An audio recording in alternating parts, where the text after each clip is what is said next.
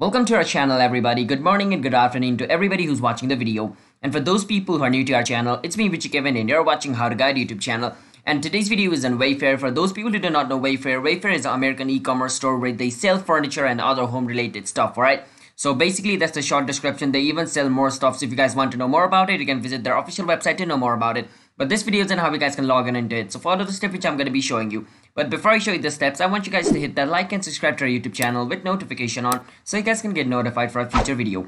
And if you guys have any question, you can ask us in the comment. I'll be happy to answer you guys, and let's jump right into the video. First step is you want to go to your search engine and search for WayFair login. After you search for it, you want to click on where it says sign in wayfair.com. If you click on it, it's going to take you to the official website of WayFair. Now once you're over here, you want to enter the email address of your account. After you enter the email address of your account, you want to click on continue. Once you click on continue, it's going to take you to the page where you guys can enter your password. Now once you're over here, you want to enter the password of your account.